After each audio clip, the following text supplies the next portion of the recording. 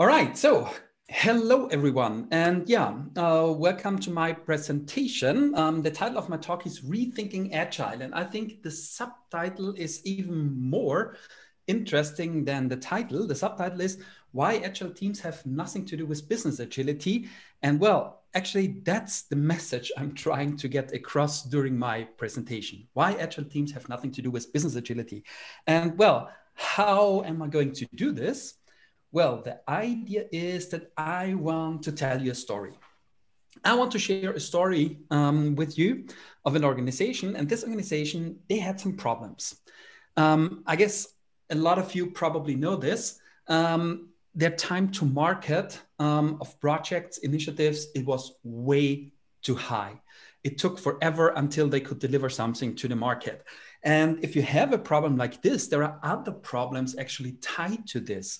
So they felt that they can no longer act proactive in the market. I mean, they have ideas, they see opportunities and everything, but it takes longer to set up a project, and then the opportunity is basically already gone. And the other thing is they wanted to be prepared for continuous change. They were like, there is so much going on out there. New business models, new companies all the time, new technologies, artificial intelligence, chatbots, bitcoins, and so on and so on. And they were like, damn it, future will definitely take place. But if we don't change the way how we act on the market, it will take change without us. So they were like, okay, we need to fundamentally change the way how we work. And guess what their answer to this problem was? Let's become agile, right? Because with agility, we can address all these problems, of course, right? So, well, that's what they did. They started an agile transformation, right? What did they do in their transformation? Well, the very first thing was they built cross-functional teams. They were like, these functional silos, they are evil. We need to get everything that's needed into one team, so that this team doesn't have any dependencies. So we need to tear down the functional silos. We need to build cross-functional teams. Then they were like, okay, we also need product teams. So cross-functional teams alone is not enough. We need cross-functional product teams. What does this mean? Well, the idea is that a product cross-functional product team, one team is only working on one product. This means that you, again, reduce dependencies, right? If just one team is working on one product, you don't have dependencies. That's what actually was in their mind. So cross-functional product teams. What else? They were like, let's not be too dogmatic. Let's not be too dogmatic. And the teams, they can actually choose their favorite agile method. There are only some minimum requirements each team has to fulfill. One requirement is visualization. Each and every team needs to make their work visible. I mean, it's a good idea. So the intention behind it was that when a team is having a problem, it can directly point to the problem, and you can easily start a conversation with the team and work on the problem. So each and every team needs to have a board visualization, right? That's what agility is about. What else? Each and every team needs to have a fast feedback loop, a stand-up meeting, which is basically a short coordination meeting. Like each and every team needs to do stand-up meetings as another requirement. Another requirement was each and every team needs to do retrospectives, improvement meetings. So we want to continuously improve as a team. This was the intention and the idea of this organization. And finally, measurements. Each and every team has to come up with at least two measurements. One measurement for how fast are we delivering, something like lead time. And the other measurement is how much in terms of quantity are we delivering? And a measurement could be, for instance, throughput. So this was the idea of this transformation, actually, roughly summarized. And if you've just only read one Agile textbook, you probably think now, awesome. I mean, they really understand what we need to do. No matter which textbook we read, that's what we need to do, and then we are Agile. Well, that's what they did. They started a 1.5 year transformation project. This is exactly my kind of humor, actually. So We want to become agile, and the first thing that pops up in our mind, let's build a waterfall plan, how to become agile. Well, maybe not the best way of approaching this, but yeah, we can talk about this a little bit later. So, but yeah, they set up this 1.5-year transformation project, and the very first point in this project was 600 people are running around here, and they need to receive some kind of basic agile training. You've probably heard that agility is not so much about the practices. It's much more about the mindset. Have you heard about this? Agility is a lot about the mindset. We need to make sure that everybody has the same mindset and the right mindset. If the mindset is just there, everything is great, right? So what they did, they set up this 1-day agile mindset training. And yeah, well, after this day, they could basically check the check mark in their project plan, like agile mindset checked, done. Well, I'm not sure if it's working like this, but okay. What else? Then they were like, okay, of course, we need to carry out the reorganization. We have these cross-functional teams now and everything. So let's throw up the people in the air, and yeah, they land in this new cross-functional product teams. And then we start agility working in an agile way, team by team. Yeah, this was the idea. In the beginning, the whole thing was supported by 16 external coaches, which is really cool when you are running a consulting company, because you can really earn quite a lot of money here. Not sure if it's so helpful for the organization, but that's, again, another topic. But yeah, 16 external coaches. And the other thing is 11 internal coaches were built up, which is actually quite smart if you think of it. Because what we see quite often is that, yeah, as long as the external people are here, everything is kind of working okay. But then when the externals are leaving, many people are like, oh, yes, now we can finally switch back to normal. But you don't want to switch back to normal here if you invest so much money and time, actually. So it's a smart idea to build up these internal coaches. Well, this is more or less the highlights of their transformation plan.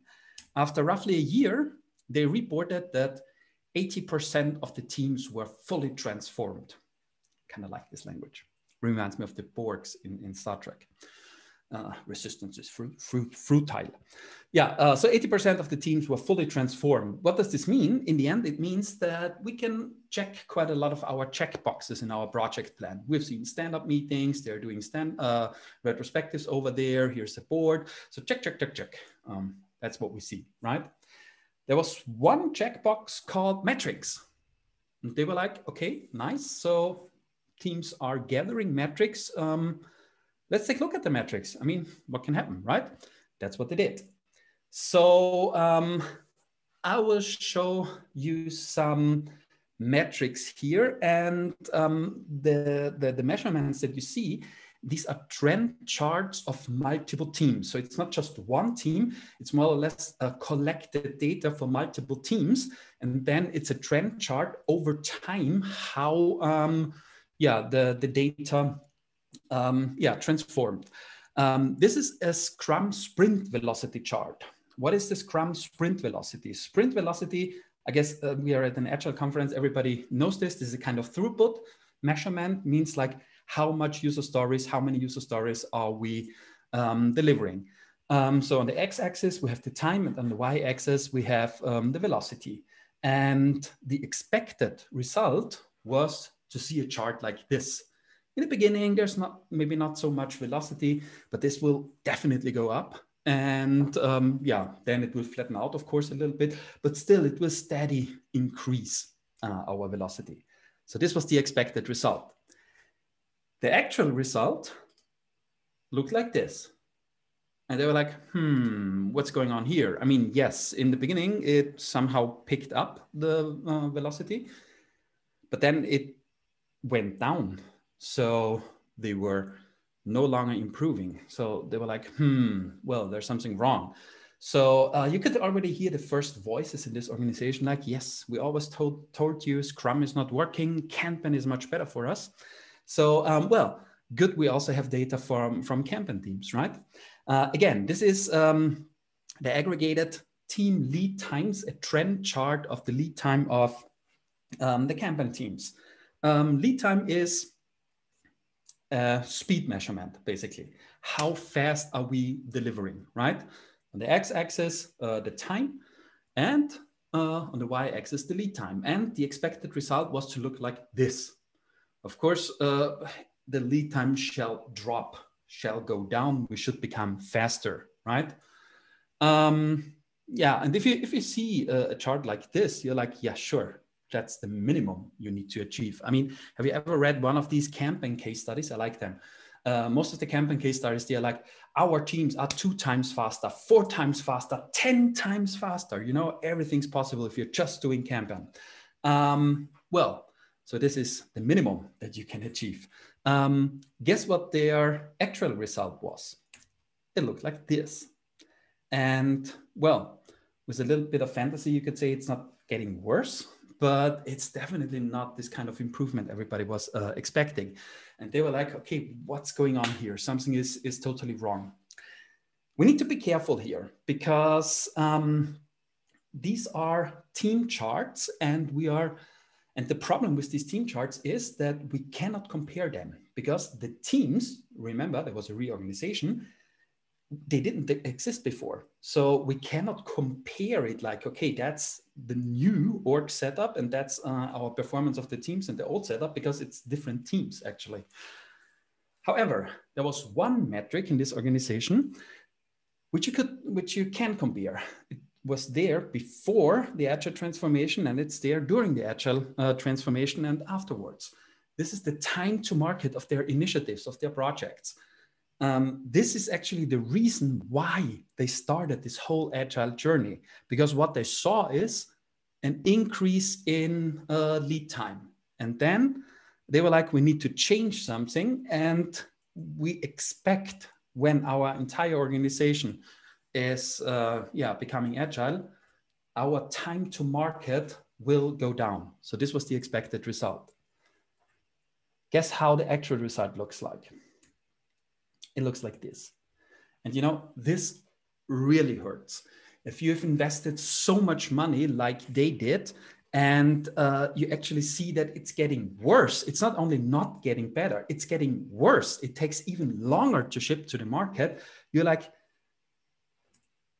what the fiddlestick is going on here? So there's something totally wrong. And well, that was basically the point in time where they contacted me. They contacted me and they were like, Klaus, we heard you talk about local optimization and global sub-optimization and stuff like this on conferences and so on. Can you please visit us and have a look what we are doing? Maybe something of what you are talking about all the time is true in our organization. So at this point in time, I basically had roughly the same amount of knowledge that you have. So I heard this story so far, and that's pretty much it. What I would like to do, Eric, can you please paste the link? What I would like you to do is to come up with some hypothesis. Please go to polev.com/Klaus222. There should be a link in the chat very soon. And come up with some hypothesis. What do you think is the problem? The point is, we don't know it right now, right? I mean, we can just come up with some hypothesis, but what do you think could be the problem in this organization? Give us some very quick thoughts. So just go. Okay. I like this one. Doing Agile instead of becoming Agile. Nice one. Yeah, cool. So it seems to work. No Wi-Fi. I like this one. Okay. People were not ready to work in such methodology. Very good. Not focus on the customers. Wrong metrics. Mindset related. Yeah. Nice. The metric was used to measure output. So I guess not outcome, that's what he or she means. Nice. Overly focus on process, not enough. Yeah, cool. The business culture is still not Agile. I see this so often. The rest of the business is not Agile. The same again here. They didn't change the organizational culture. Oh, wow. I think there's quite a lot of people in the audience who really know what's going on, because I mean, I've seen so many things that you come up here. That's just great. No synchronization between teams. Good one. Cool. The size of teams. I also like this one. Cool. Yeah. So thanks for the first impression here. The poll is still up, and in the end, I can just give you, including to the slides, all the answers to the poll, so that we see what you guys think. Cool. Thank you so much for the first poll. Later we will do another one. So remember the URL. What I see here, I think there is really, I guess I've seen each and every of the problem that I've discovered in this organization, which is really cool.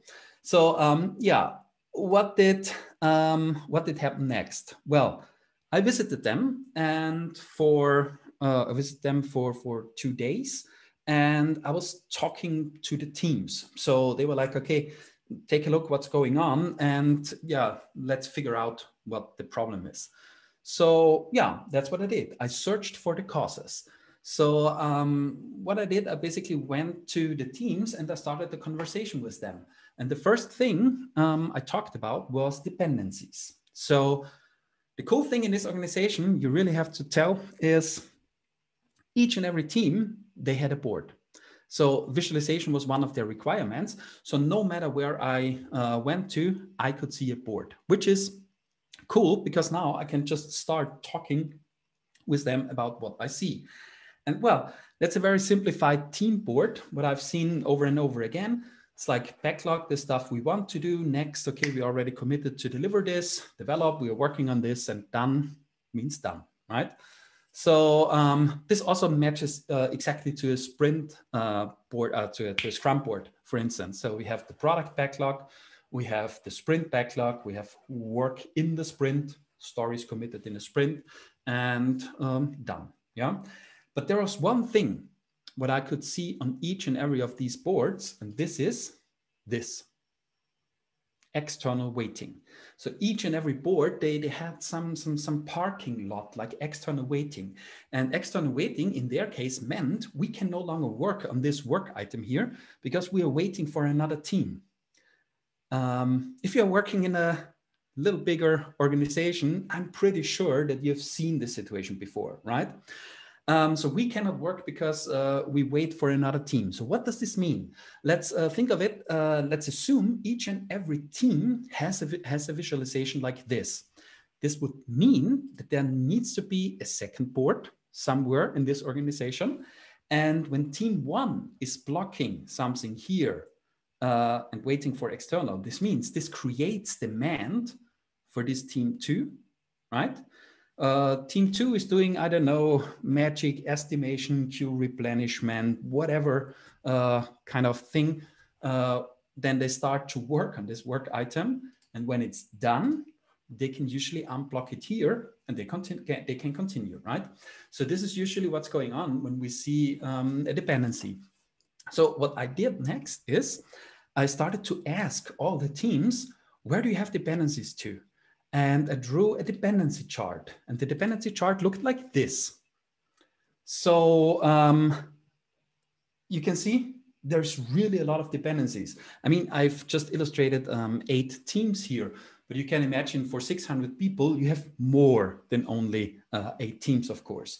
But the question is, why are there so many dependencies? I mean, this organization did everything exactly to avoid dependencies. Remember, they were doing cross-functional teams, doing product teams, cross-functional product teams, but we still see so many dependencies. How is this possible? Well, multiple reasons. First, yes, it's true, one team is only working on one product. However, multiple teams are working on the same product. This means, of course, if there's other teams also working on my product, what a surprise, I will have dependencies to them, right? Another thing is the products were not completely independent. I guess everybody knows this. So when we change something in this product, we need to change something in that product, and we need to change something in that product. So there were dependencies among the products. And in the end, we're talking about 600 people. I personally have never ever seen an organization in knowledge work with more than 30 people without any dependencies. So for me, it's just crystal clear that we see dependencies here. And yeah, whenever I think of dependencies, it pops up a picture in my mind, a picture of a keyboard. Let's assume our organization is a keyboard and we are in the writing business. So what we do is we write letters or stuff like this for our customers, right? Okay, so let's set up our organization. These are the teams, 1, 2, 3, 4, okay? Team 1 is only responsible for the number button keys here. Team 2 is pressing Q, W, E, R. Team 3 ASDF, and so on. And now there comes the customer, and the customer says, I want you to write me a love letter. And now we need to think how we can actually deliver this love letter, right? However, if you are working in an organization with more than 4 teams, and 600 people is more than 4 teams, your keyboard probably looks like this. For each and every freaking key on your keyboard, you have a team which is pressing the key. We have a W team, we have an E team, we have a D team, we have an F team. Each and every organization, of course, needs an A team. Without A team, you're basically screwed. And yeah, this is how our organization looks like. And now let's assume we are optimizing all these teams. And finally, we have high performing teams, the holy grail of agility. We have the best U team on this planet. When the U team starts to press the U button, smoke is coming out of the water. G is international benchmark, and D is the best team ever on this planet. How much faster can we deliver our love letter? Not at all, right? So we won't see any improvement, because the point is, when I'm operating a keyboard, it's not so important that I hit each and every key very fast. It's way more important that I press the right key at the right time. This could be even a little bit slower. But if I make sure that I press the right key at the right time, I can deliver my love letter much faster. And the same is true for our teams. It's not so important that each and every team is working very fast. It's way more important that we make sure that the right team is working on the right stuff at the right time.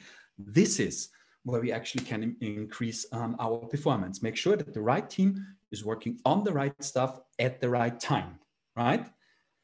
There was a guy called Russell Eckhoff. And Russell Eckhoff already said, I guess in the 80s already, or 70s, 80s, that the performance of a system is not the sum of its parts. It's the product of its interactions, the product of its interactions. So we need to make sure that we optimize the interactions. What does this mean when we transfer this quote into our agile world? Then we can say agility of an organization is not about having many agile teams. If you want to have business agility, organizational agility, then it's about having agile interactions between the teams.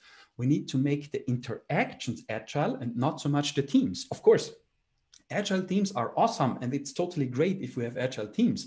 But if we don't take a look at the interactions between the teams to make sure that the right team is working on the right stuff at the right time in an agile manner, we will never achieve business agility. And that's the problem in this organization, actually. They were just focusing on their reorganization. We need to tear down these functional silos because functional silos are bad. We need cross-functional teams. Well, that's what they did. They teared down the functional silos, fair enough. But what they did, they built cross-functional silos. It's not so much better. So the point is, it's not so important how the team setup looks like. Of course, it's a difference if you're working in a cross-functional team or in a functional team. But the point, no matter how your team setup looks like, what we need to do is we need to drill interaction holes into these walls. We need to target the walls and not the teams. And that's what this organization didn't do. So my first finding in this organization is that they didn't pay attention on agile interactions. So I have 3 causes, which causes the problem actually. 3 causes. This was cause number 1. So I will stay a little bit more in the problem domain, and later I will switch to the solution domain. So cause number 1, no agile interactions. What else? Remember, I was talking to the teams.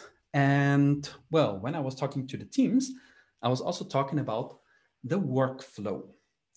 So remember, we had these boards everywhere, fantastic boards. Now I was challenging, am I seeing everything that I want to see? So my question was like, okay, so your team is developing here, and after development, they are done. This means the customer is totally happy and everything's great. And they were like, well, no. After development, of course, we need to do some integration work. And I'm like, okay, that's good information to have. I don't see it here. So let's put up another column on the board, like waiting for integration. And then, yeah, we see that we're waiting for an integration here. I mean, that's the whole point of visualizing the situation, to see what's actually going on, right? So I was like, so now we're developing, we're doing the integration work. And after integration, customer is totally happy. They were like, no. After integration, of course, we need to do some acceptance testing. Okay, cool. So let's come up with another column here. I mean, that's the reason why we have this board, waiting for acceptance. But now after acceptance, the customer accepted it already. So he's totally happy, right? And they were like, no, it's not easy like this. You know, we have these release windows and it has to fit into one of these release windows. And yeah, so let's come up with another column, like waiting for release. But then when the release is done, the customer is really happy. And they were like, most of the time, yes. Okay, good. So that's good information to have. We didn't see this before, right? Because if we don't see it, then we cannot continue to ask questions. And everything what we are doing here is, for me, it's just like asking questions all the time. Why is it like this? And yeah, if we see this, my next question is, okay, how long did it take? So how long does work spent in each of these columns? The answer was this. The integration is done on a monthly basis, the acceptance testing on a quarterly basis, and waiting release also on a quarterly basis, 4 times a year. We want to improve time to market. So this is all part of our time to market, of course. So we also need to address this, right? We didn't see it before. Now we see it, now we can address it. But I wasn't happy. I was like, okay, that's good. Now that's kind of the downstream. But what's going on here on the left side of the board? So we see something like a backlog. This means here is the great new idea, and then you start to develop and everything is happy. And they were like, well, it's not so easy, of course. This is just the development backlog. Before we start to develop, of course, we need to do some analysis work. Now, like, okay, sure, let's come up with another column like analysis. So we have a product backlog here. That's the great idea. Then we do some analysis work. It goes into the development backlog, goes into next, then we develop, and so on and so on. So product backlog analysis, we start here. That's the great vision. And they were like, no, actually, our board looks more like this. So first, we collect all the new ideas in a pool of new ideas. Then we're doing a kind of triage. Then we are writing a rough business case for those who went through this triage. This is waiting for a committee for approval. Those who got approved, we need to write the detailed business case. And then it's again waiting for approval. And then we are in the product backlog. So if we zoom out a little bit here, their process actually looks like this. And again, I like this kind of visualization because whenever I see something like this, I can again ask questions. And the questions were, of course, how long does it take? And this was the answer.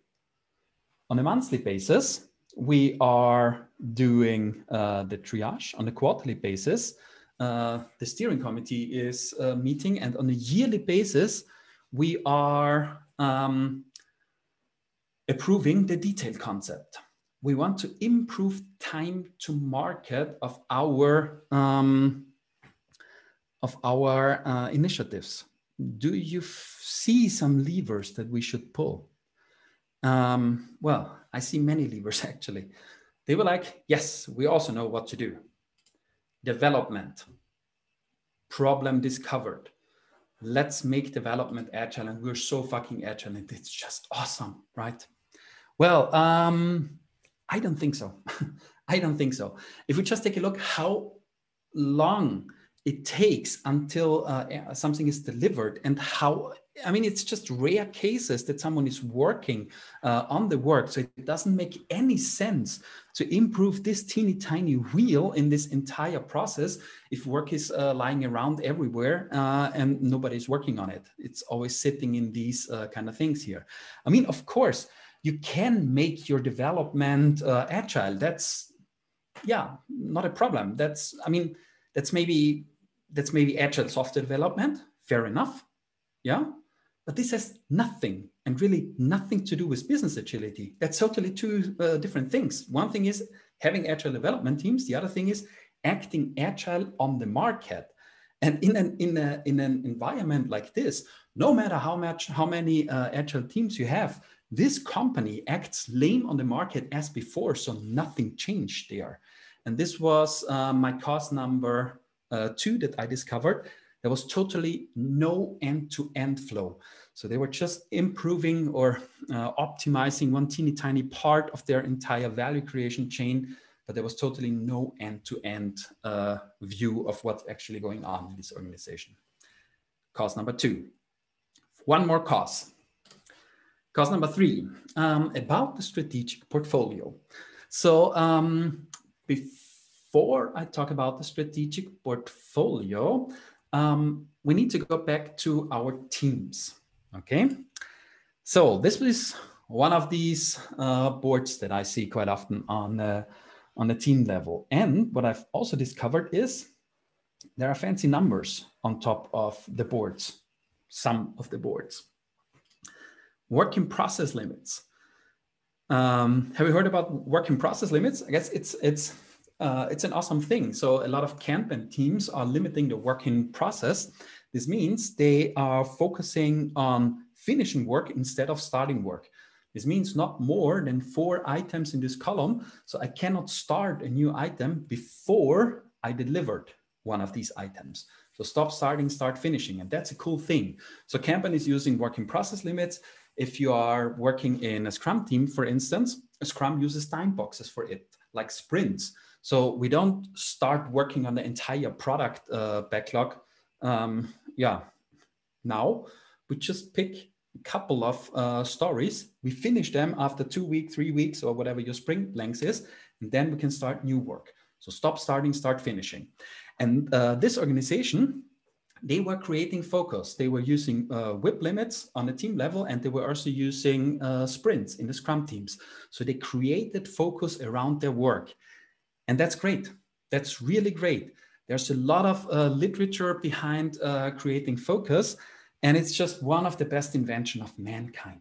When you are able to create focus, your switching overhead goes down, your cost of delay goes down, your system predictability goes up, your delivery risk goes down. So there are so many things that, where you benefit from when you are creating focus with time boxes or WIP limits. You see bullet number 2 here, cycle time and time to market goes down. I mean, that's so great, right? And the cool thing is, you don't have to believe it. There's a mathematical proof called Little's law, which basically says that it's mathematically correct that you're becoming faster when you're creating focus. So it says time to market goes down. However, this organization, they created focus. That's what we've seen on the boards. But their time to market was going up. They were becoming slower, although they were creating focus. So did they just falsify Little's law? Well, no. When you are creating focus, there is, let's say, the fine print. And unfortunately, I guess 99% of the organizations have never read the fine print. So a little bit bigger, that's the fine print. The point is, you need to create focus on work items where you want to achieve the benefits. So it's not about creating focus about random work items in your organization. You need to focus on these work items where you want to achieve the benefits.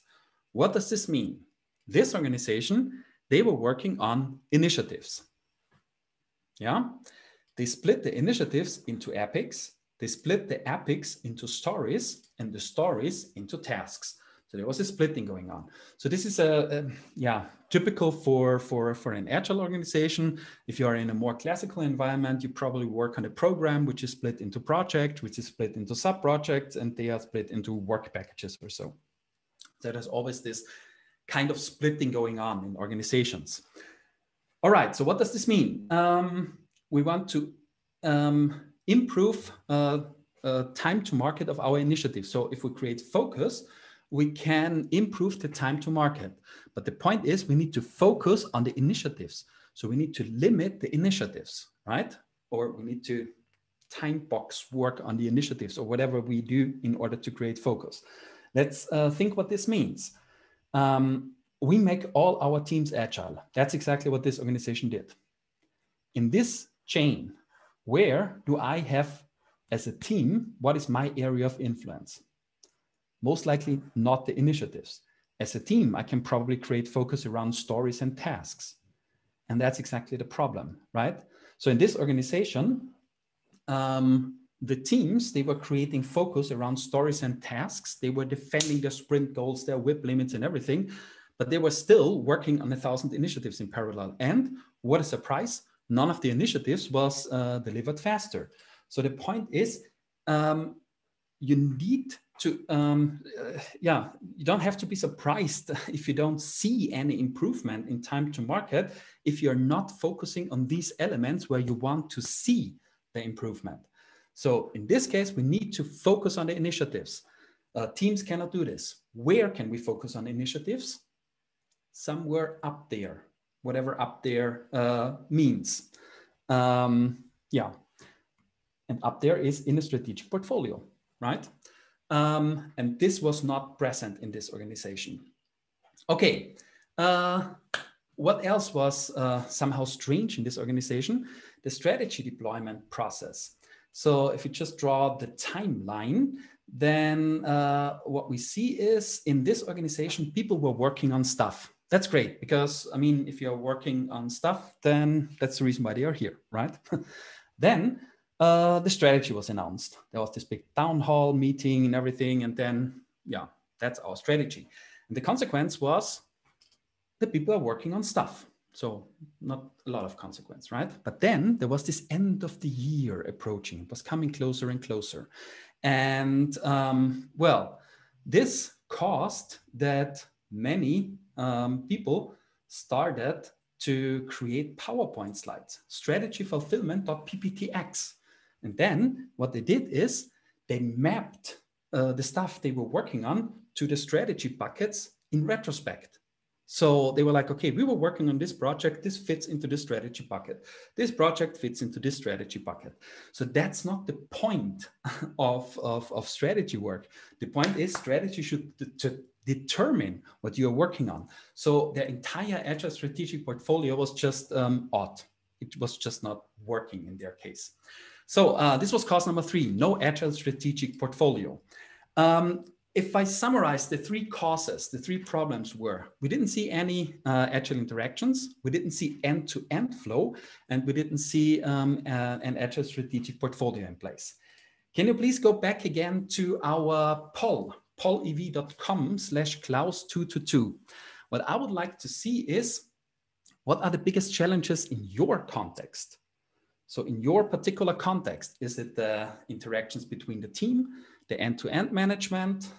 Yeah, the polls are already coming in. Nice. So all 3 actually quite similar. Okay, portfolio is picking up. Oh, that's interesting. That's really interesting. It's not very often the case that all 3 are quite close together. But that's cool. Okay, so what I see here is that, well, you can somehow relate to to what I have talked about. At least it seems from the poll here. So you have seen all these problems already before. That's good. Cool. Keep voting, please. As I said before, I would just include the results to the slides after the presentation. Okay. So these were the problems. Now let's get to some solutions. What were the first solutions? Well, just an overview of the solutions. Of course, we can't dig too deep. We only have 15 minutes or so left. Well, one thing is establish agile interactions. That's what we did. Remember, this was the thing where we had so many dependencies among the teams. So what did we do to solve this problem? Well, we zoomed out from the team level and we built product boards. And this makes a lot of sense. Remember, the problem was that we had one team only working on one product. However, multiple teams were working on the same product. So what we did, we somehow discovered which teams are working on the same product. Like for instance, these 3 teams were working on the same product. So what we basically did, we locked them into a room for a day and we were like, visualize the situation, how you guys work together. And yeah, what are you doing? Right? So we built a board one level above the teams so that the teams can coordinate. And when I say we built the board, it's not that someone built the board for the teams themselves build the board so that they can, manage their dependencies across the teams. And that's what we did for all the products actually. So the point is, do not optimize organizational structure, optimize value delivery, optimize what you get paid for. Usually the customer doesn't pay you, or let me put it positive, usually the customer pays you for good products and services. So optimize products and services and organize around products and services. That's what we did here. Of course, one thing is that we build the boards, but the boards alone, they are just that object. So what we need to do is we need to have the right conversations in front of the board. So we also established agile interactions. So what we did is we did product stand-up meetings and product retrospectives. This means the teams were having a stand-up meeting across all the products and retrospectives. We worked with delegates. So each team sent the delegate to the product stand-up meeting. Then they were having a stand-up meeting there across the teams. And then they were going back to the team and having a stand-up meeting on the team level. And that's how we ensured that we coordinate across multiple teams. If you do something like this, the number of unmanaged dependencies goes down. However, there are still some dependencies remaining. And these are the dependencies between the products. Remember, if we change something in this product, we need to change something in that product. What did we do to solve this problem or to address this problem? Today, I would call it an operational portfolio. That's what we built. We built an operational portfolio. This means we basically did pretty much the same like for the teams. So for the teams, we zoomed out to the product level. And here from the product level, we zoomed out to an operational portfolio level. This means, this is just a sketch of a board here, but you hopefully get the idea. So we have product 1 in one lane, product 2 in another lane, product 3 in another lane. Now we see all the products and their dependencies among each other on one board. And again, representatives of each product met in front of the board and they were having a conversation here. And that's again the crucial point. It's never about the board. It's always about having the right people to talk about the right stuff at the right time. So think of the agile interactions, portfolio stand-up meetings, and we also did retrospectives on the operational portfolio level. So that's what we did to establish these agile interactions and to solve the dependency problem. But there were more problems. Remember this long, huge board? We also tried to solve this problem. And what we did is we established end-to-end flow. And if you take a look at the solution, it's totally easy and simple actually. But the point is to get to this solution, like the change process behind it is way more complicated than the solution itself. The solution is actually pretty clear. So what we did, we somehow simplified the upstream and we brought business on board. What does it mean that we brought business on board? Well, this was a quite old organization. They did not grow up with computers. So I guess they were 150 years old or something like this. So they had this understanding like, this is business and this is IT, and IT is just producing costs. So let's just not talk to them. They're just, yeah. So it was really very hard if we were like, okay, we need to solve this problem together. We need to manage the entire value chain together. So bringing business on board is really crucial when it comes to business agility. What a surprise. But it's not the easiest part most of the time. And what we also did, we simplified the upstream. So we needed to have business on board, and then we could talk about, I mean, we could have a conversation with them, and they saw, okay, we are waiting, and we are spending so much time and money just for generating papers. Can't we change this somehow? And then, yeah, we simplified the upstream, like you see here. It's way shorter. And another thing is, we could start. Remember, there was this yearly budgeting, and now we could start every second week with a new project. I mean, usually starting a new project is not the problem. Usually organizations are quite good in starting work. That's why we also created focus here. So we created focus. This means we need to finish something before we can start something new. Yeah. And as I said before, it's all about the agile interactions. Also here, we invited the business stakeholders to our standard meetings and to our retrospectives. What else? Finally, or in the end, as last point, we established an agile strategic portfolio. What does this mean? Well, remember, they had this weird cycle where they were mapping projects backwards to the strategy. We tried to do it the other way around. So we have something like strategic goals. Based on strategic goals, we have a strategy. This means out of the strategy, we derive outcomes and actions and work on them.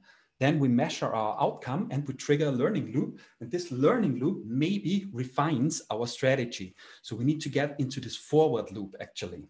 And yeah, what does this mean to get into this forward loop, and why is it important? Because we can directly derive a strategy board out of this loop. Let's assume we have our strategy items, like the 3 to 5 years strategic focus items.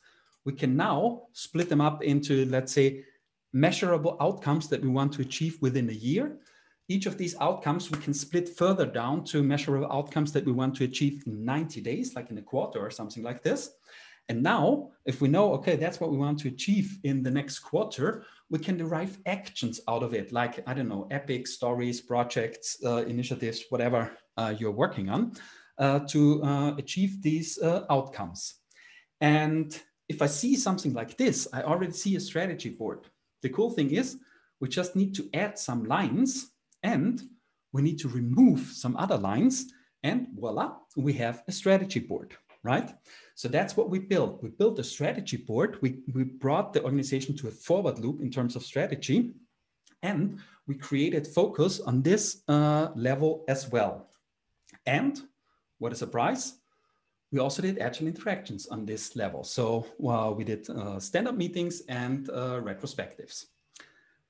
Okay, so if we take a look at the solutions, 3 solutions. We established agile interactions between teams, products and services. We established end-to-end flow, and we established an agile strategic portfolio. If you take a look at these solutions, yeah, then at least for me, one thing was getting so clear when I was working with this organization, and this is that business agility is by no means team sport. Business agility is company sport. You need to have the entire company on board, and you need to make the company agile on many different levels. And that's the last 2 slides I want to share with you.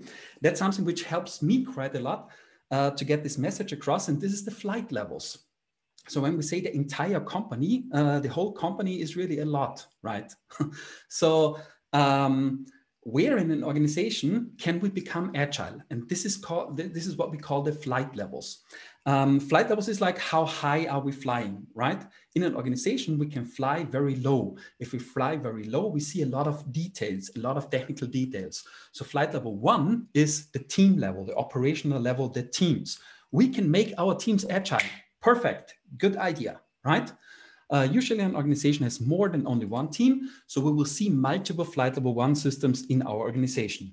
However, as I've shown you before, it's not one team usually delivering directly to the market without any dependencies. So usually multiple teams need to coordinate. This means these teams, they fly a little bit higher and build a flight level 2 system. Flight level 2 is end-to-end coordination. Here we make sure that the right team is working on the right stuff at the right time. If the teams are the keys, the flight level 2 system is the keyboard. We make sure that the right team is working on the right stuff at the right time. And we connect flight level 2 and flight level 1 systems. This is the world of your products and services. That's the thing that's on the market, right? Usually an organization has more than only one product or service. So we will see multiple of these flight level 2 systems in our organizations. If we have dependencies among these products and services, we can build an operational portfolio, right? But that's again, flight level 2. But we can fly one level higher, and one level higher is strategy. The idea of the strategy board is, or of the strategy system is that we align the work in the organization on the strategy and that we make strategy happen. This means that we connect the flight level 3 with the flight level 2 and flight level 1 system. Most of the time an organization has more than only one strategy board because we are operating in different countries or we have different products and so on. So yeah, there is good reasons why we have more than only one flight level 3 system. So these are the flight levels. And for me, the flight levels make a lot of sense because they help me to understand where in an organization I need to establish agility. So it's not only the team level. We need to zoom out of the team levels, And another important thing, flight levels. So a higher flight level, it's not about importance. Flight level 3 is not more important than flight level 1. It solves a different problem. But the point is, if we want our organization to act agile on the market, we need to become agile on all of these 3 levels. And that's what the flight levels are actually for. All right, so one more thing, if you're interested in flight levels and how you can get this into your organization, there's an online course. Just go to bit.ly/flight levels intro. And if you use the coupon code Agile Quebec, you get 20% off of this course. In this course, we show you what flight levels actually is and how you can make use of it in your organization. That's it. Thank you. Thank you, Klaus. I just need you to do a little operation, manual operation, because you were accidentally promoted to host. So I don't know if you click on the participant at the bottom. Okay, I can hijack the conference now. That's good to know. Exactly. If you click on participant at the bottom, do you see it? Yes. And you click on my name and you need to put me as host. You're Eric now, right? Eric, exactly, yes. You can do that. Make host. I can no longer hijack the conference now. Okay, perfect. Good. Thanks. Okay. So now we're pretty tight on schedule. So can you see the questions or you want me to? No, I can't see them. Sorry. Okay. So I'll try to take, does anyone please would like to ask a verbal question or maybe put it in the chat so I can tell it to Klaus? Everybody's telling you great presentation, great stuff. This was great, thanks. So I'm telling you all the good things. Thank you. Oh, thank you. I don't read them fast enough. Okay, so I don't see, can we get a copy? Yes, Klaus confirmed to me, but you authorize us to put the presentation video available? Yes. Perfect. Yeah, the presentation video. I mean, you're recording it, right? Sure. Exactly. No problem for me. Yeah. Yes. Yeah, no problem. I will share the slides, of course. Okay.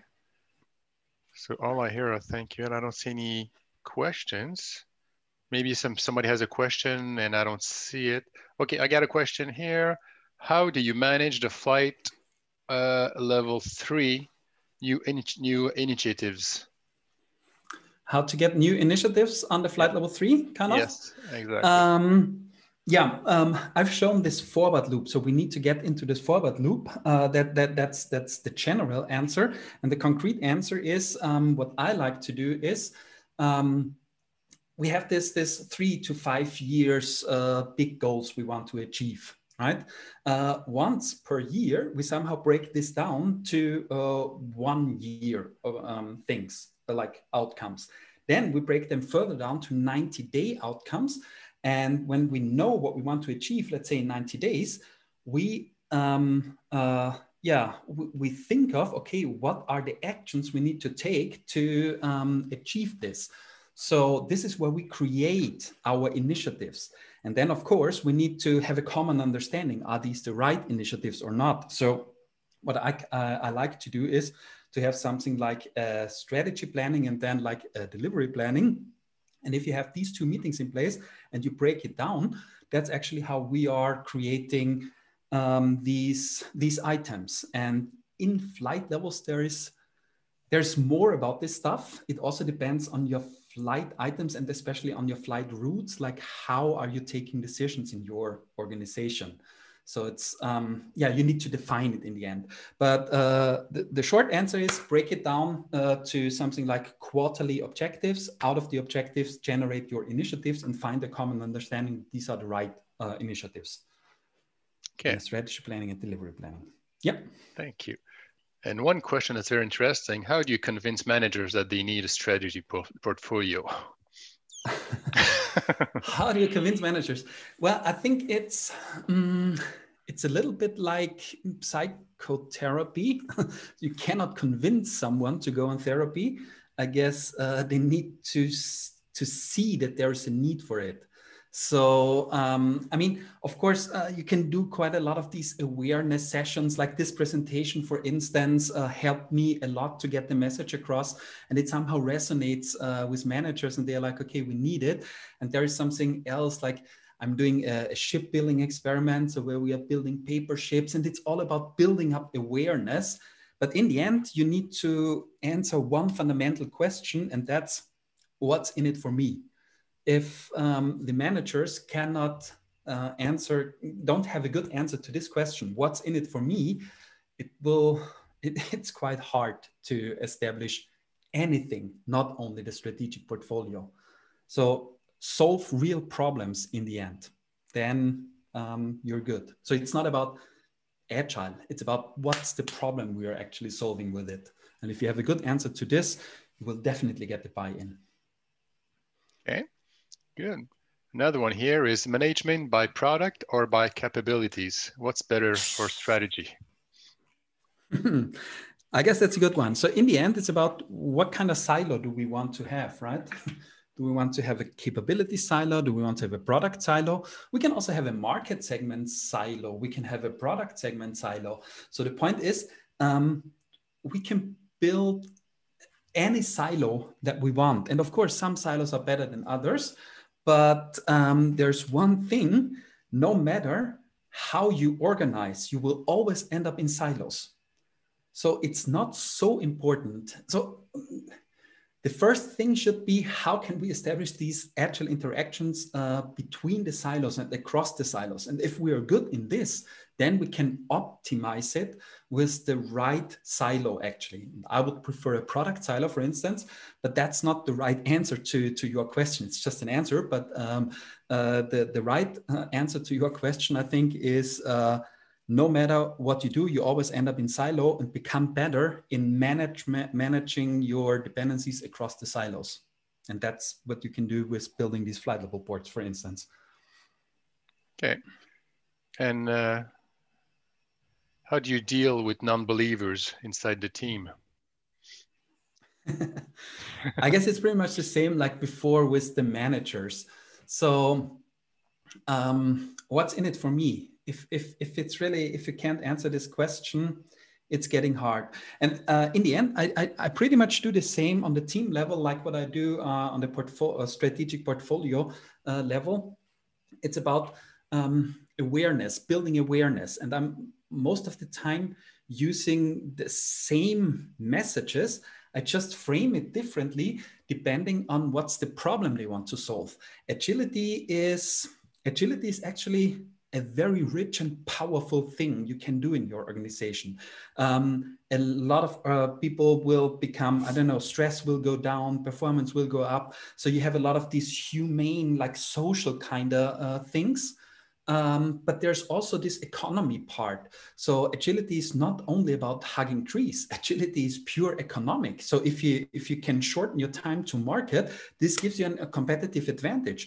You can also put some dollar signs on it, what it actually means. So the point I want to make is find out what's the problem you need to solve, and then frame your message so that people can receive it.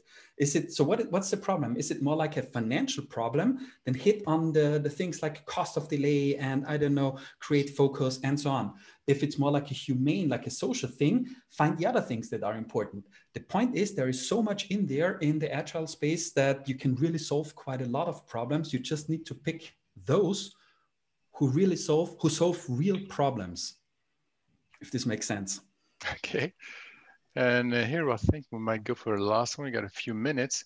And I got a question. How can you relate flight levels to safe? I don't know.